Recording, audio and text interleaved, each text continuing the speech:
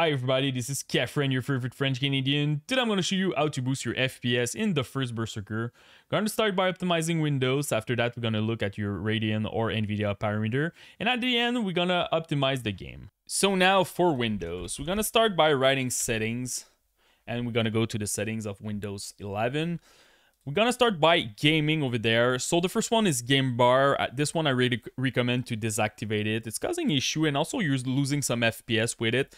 Except if you have a Ryzen CPU, the 7900X3D or the 7950X3D, they're using the game bar to prioritize your CCD when you're playing video games. So super important to use that if you have those processors. If you have any other processor, just deactivate it. After that, we're going to go to graphic. We're going to change default graphic setting over there. Make sure that your hardware accelerated GPU scheduling is at on. Super important to do that. We're going to go to gaming again, capture, make sure that everything is deactivated like this. So you want to save all your resources. And the last one is game mode. Now game mode honestly is really good. Back then with Windows 10, it was a bit sketchy and a lot of like stuttering issue, but now you really need to using it to make sure that all your resources are prioritizing your video games. Another thing that I recommend, we're going to go to system, is your power. Back then, we were recommending to use the best performance, but now, honestly, just use balance. You will have better boost clock, longer boost clock. I did a couple of benchmark, balance versus best performance, and honestly, I'm getting better result with balance. So super important to do that. Another thing I want to mention is some recommendations. So make sure that your XMP profile is activated if you have it on your BIOS. Super important. Make sure that you download the latest chipset driver for your CPU if you have an AMD or Intel. Also, make sure that you update your BIOS to make sure that you have all the latest update from your CPU or your motherboard provider. Make sure that you have your Windows update up to date. And the last one is also make sure that you have the latest driver from your GPU. So if you have an NVIDIA card, Radeon, or Intel, super important. They always push new update and they optimize a lot of stuff in it. So now let's go to the NVIDIA app. The first thing that I want to recommend, I'm not a huge fan, honestly, of the overlay. So NVIDIA overlay, I really recommend to deactivate this one. Sometimes it's causing issue like stuttering, you're losing some FPS with it. So I really recommend to deactivate it. Also, we're gonna go to the control panel. I'm gonna show you some optimization that you can do.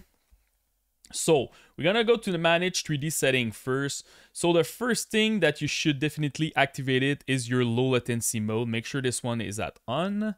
Another thing that I recommend is your power management mode. This one, pretty much the same thing than the one from Windows.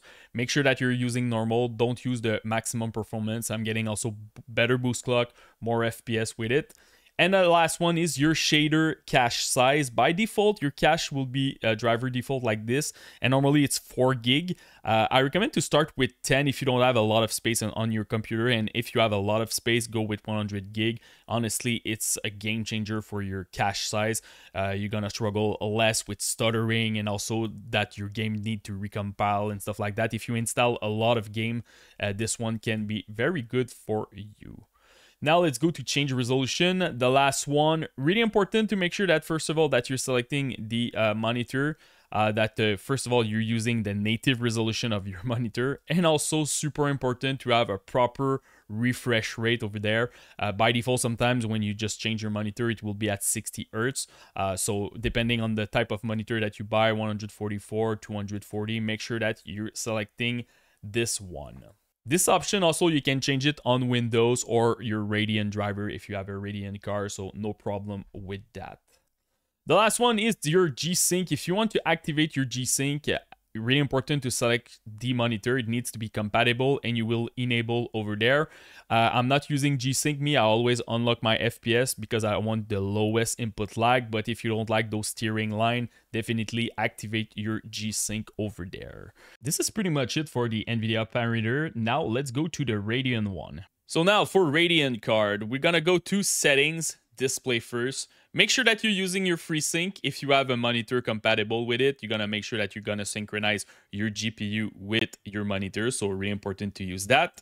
After that, we're gonna go to gaming in the graphics section.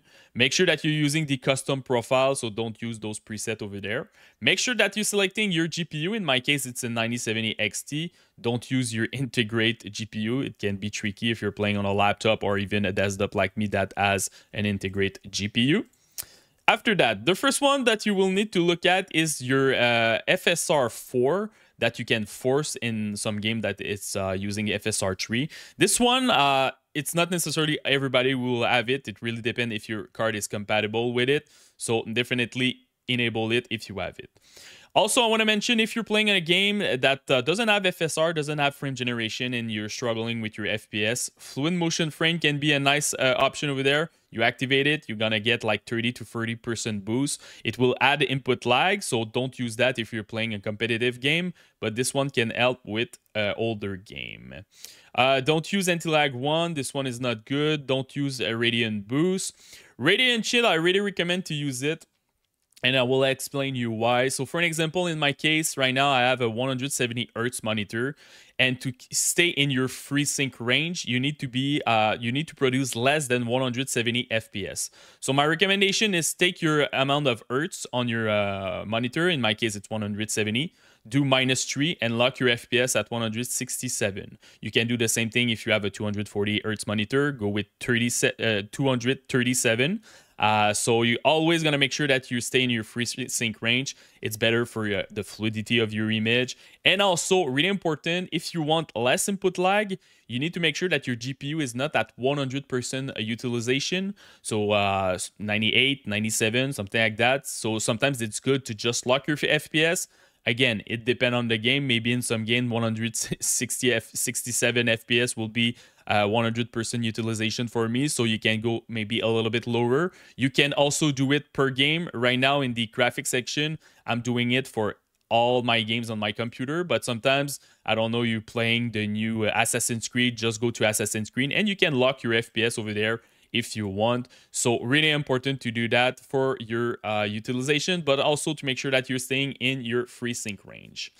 Another thing that I want to mention, image sharpening too can be nice if you don't add FSR in game or a sharpness slider.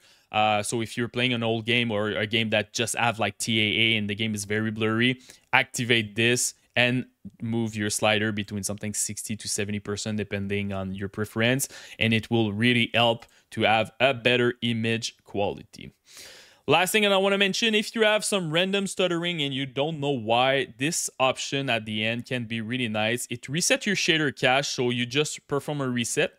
And after that, when you will reopen your game, it will just rebuild your shader. Sometimes it can take time, so don't go too crazy if your game is lagging, but it can help. I saw a lot of person having this issue with Call of Duty, so this one can really help you. So this is pretty much it, guys. Make sure that you have the latest version of your driver, and also have a dedicated drive on how to overclock your GPU. For me, it gives me 12% boost in my FPS without too much effort, so you can definitely look at my guide. So now let's go in the game. So now, inside of the game, so we're going to start by the screen mode. Make sure that you're playing full screen. It's the best way to have most of your FPS and less input lag. Make sure that you're playing native with your resolution. I don't use the frame limits in the game. I'm using the one from NVIDIA. I like my FPS at 237 because I have a 240 Hz monitor. I want to stay in my G-Sync range, so I always do -3 FPS to make sure that it happens. I don't use the screen shake, too much noise when I'm playing the game, but it's a question of preference. It doesn't change your FPS. So now let's go to the graphic quality. So first of all, shadow quality, go something between low and medium.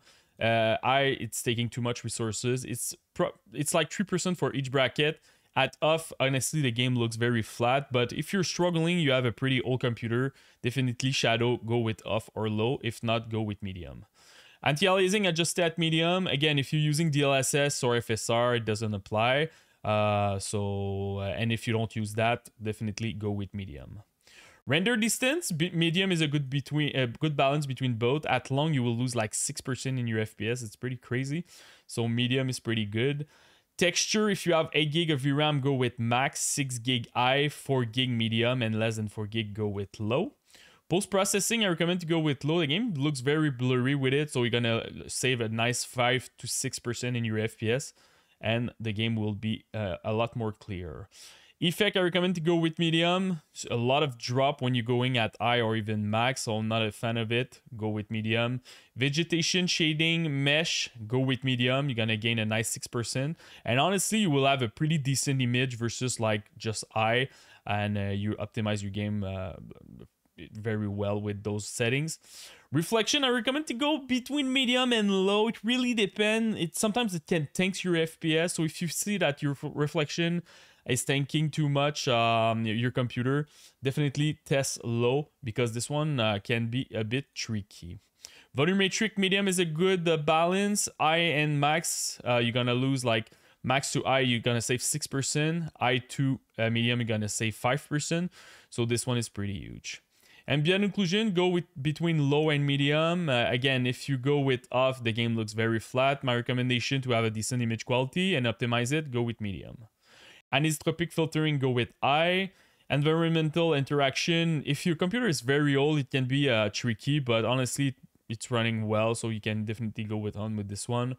Motion blur, I just deactivated. I don't like this effect in any game. In the advanced parameters, so first of all, I'm playing DirectX 12 to make sure that I have the DLSS and frame generation. So if you have an RTX card, definitely go DLSS, go with quality. You can expect a nice boost, like 8 to 10%. I don't recommend to go lower than that. The game looks blurry, so quality is good. Frame gen, if you want to add a nice 40% boost in your FPS, depending on if you're struggling to run or not the game. If you don't have an RTX card, you have FSR2 that you can use. This setting, like I said, it's applied when you're using DirectX 11.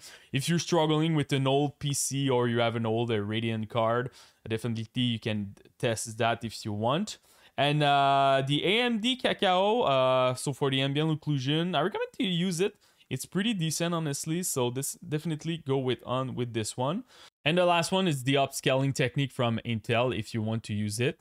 It's a little bit better than FSR2, honestly, because FSR now you can use FSR3 and even FSR4. So definitely you can test it if you don't have an RTX card.